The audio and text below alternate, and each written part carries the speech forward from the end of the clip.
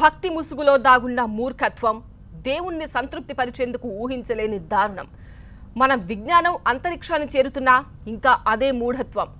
అవును, అసలే కరోనాతో విలవిల్లాడిపోతున్న ఒడిశాలో దారుణం జరిగింది.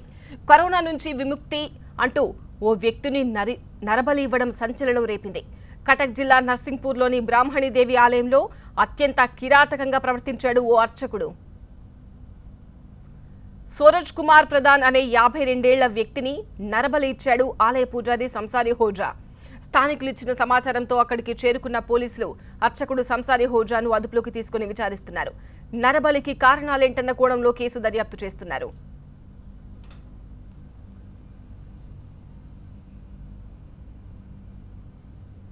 భక్తి ముసుగులో దాగున్న మూర్ఖత్వం, దేవుణ్ణి సంతృప్తి పరిచేందుకు ఊహించలేని దారుణం. మన విజ్ఞానం అంతరిక్షాన్ని చేరుతున్నా ఇంకా అదే మూఢత్వం. అవును, అసలే కరోనాతో విలవిల్లాడిపోతున్న ఒడిశాలో ఈ దారుణం జరిగింది.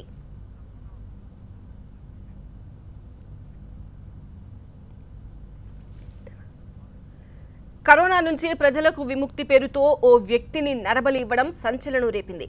కటక్ జిల్లా నర్సింగ్పూర్లోని బ్రాహ్మణీదేవి ఆలయంలో అత్యంత కిరాతకంగా ప్రవర్తించాడు ఓ అర్చకుడు. ఆ అర్చకుడి ఫోటో మనం స్క్రీన్ పైన చూస్తున్నాము. సూరజ్ కుమార్ ప్రధాన్ అనే 52 ఏళ్ల వ్యక్తిని నరబలి ఇచ్చాడు ఆలయ పూజారి సంసారి హోజా. ఈ ఫోటోలో కనిపిస్తున్న వ్యక్తే ఆ పూజారి సంసారి హోజా. స్థానికులు ఇచ్చిన సమాచారంతో అక్కడికి చేరుకున్న పోలీసులు అర్చకుడు సంసారి హోజాను అదుపులోకి తీసుకుని విచారిస్తున్నారు. నరబలికి కారణాలేంటి అన్న కోణంలో కేసు దర్యాప్తు చేస్తున్నారు.